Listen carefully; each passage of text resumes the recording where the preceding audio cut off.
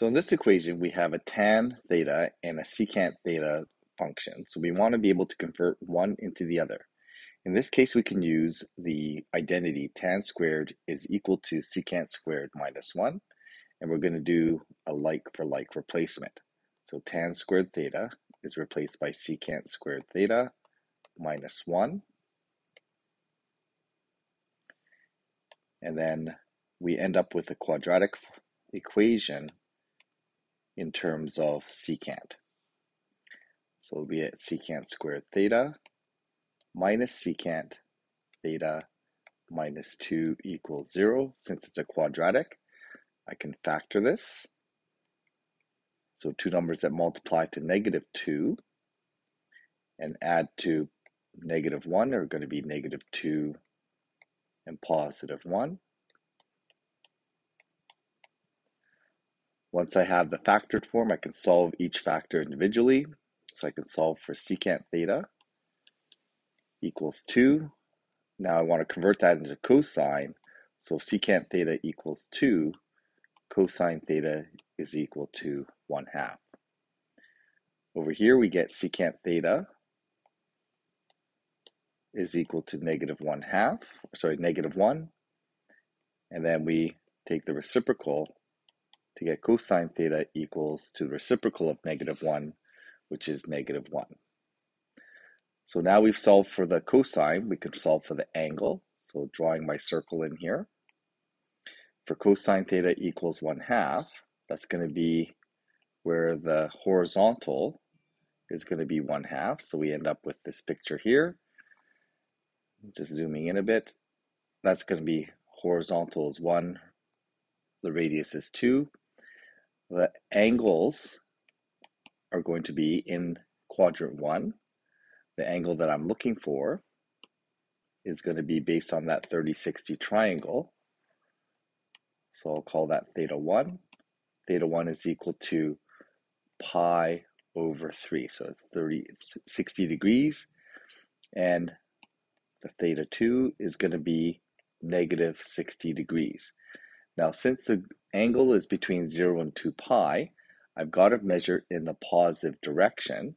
So although that's the correct angle position, I need to express this in terms of a positive angle. So I'm going to add 2 pi to that, or 6 pi over 3, and I get the answer 5 pi over 3. So that's one solution, or one set of solutions. I've got another value of cosine theta is equal to negative 1. Again, cosine is on the horizontal, so negative 1 is going to be at the far left. That position there, I'm going to call theta 3, and that's going to be at pi.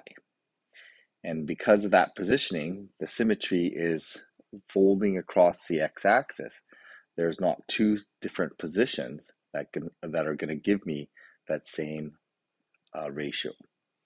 So there are all three angles. These three angles represent the set of solutions of one period between 0 and 2 pi.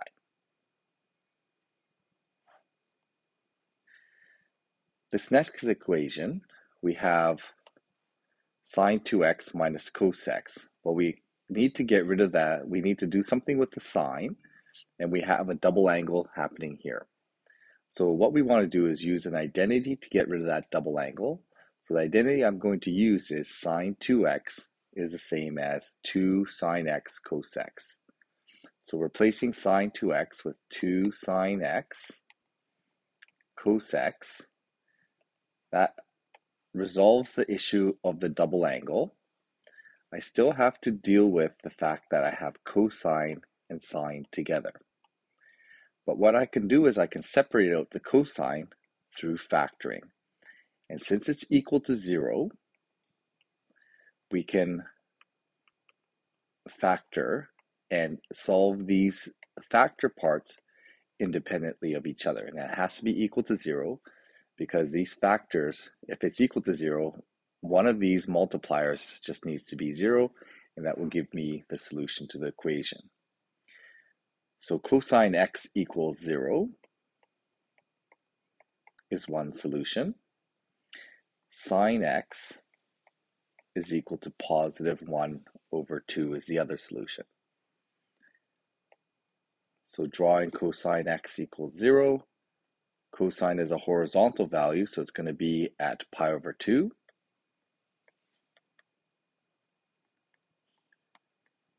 And the other angle position is going to be at the very bottom of the circle, or 3 pi over 2. This represents 1 period worth of solutions from 0 to 2 pi. For sine theta equals 1/2, sine is a y value, so the vertical position is positive 1, and the radius is 2. Those triangles represent 30-60 triangles, so theta 3 is going to be pi over 6, and then the other angle is going to be 5 pi over 6, or we can use a symmetry and say that it's pi minus theta 1, or in this case theta 3, and that gives us to the position right there, which is 5 pi over 6. So these solutions represent 1 period of solutions, and since the period is 2 pi now, since we got rid of that horizontal compression of 2 here, we know that we have 1 period worth of solutions, or 0 to 2 pi worth of solutions.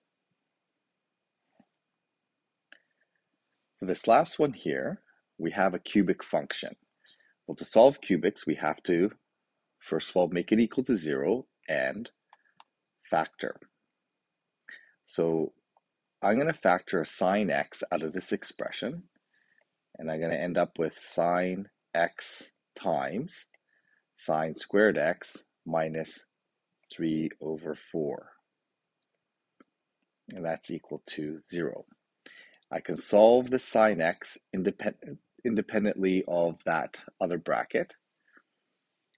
I'm just going to keep it for now. So I have sine x.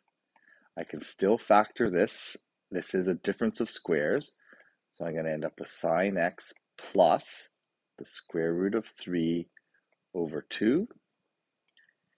So when I square that, I get back to 3 over 4. And then I get the conjugate sine x minus square root 3 over 2. And that's equal to 0. So I can solve this equation independently of this one and independent of this one here. So because they're factored equal to 0, each one of those could be solved independent from each other. So here I get sine x equals 0. Drawing that out, sine x is 0 at those 2 points. So x could be equal to 0 or pi.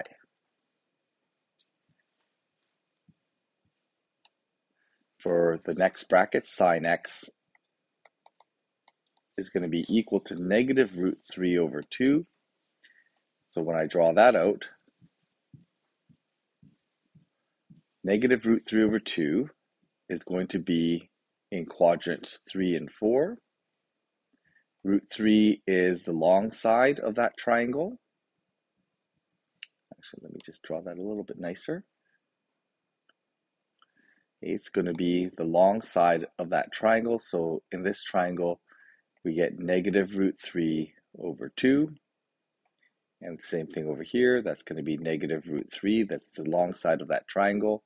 That happens to be 1 and negative 1, but we don't need that to establish that position.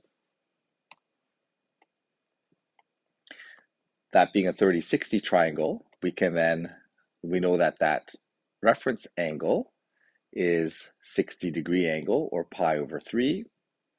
So I'm going to go from pi and add pi over 3. I end up with 4 pi over 3 as the first angle.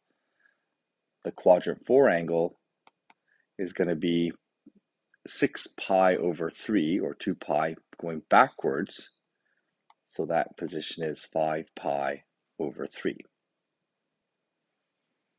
Lastly, I'm going to solve the last bracket independently. So that's going to give us sine x is equal to positive root 3 over 2.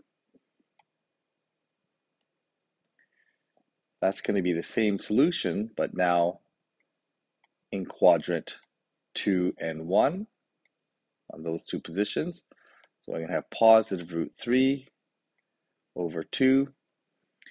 So the position angle of the first quadrant angle is going to be 60 degrees, or pi over 3. And the position of the quadrant 2 angle is going to be 180 minus 60, or pi minus pi over 3. So that's 2/3 pi. So there are 6 solutions in one period. The period is going to be from 0 to 2 pi, so that accommodates all the solutions in the domain that we've been asked for.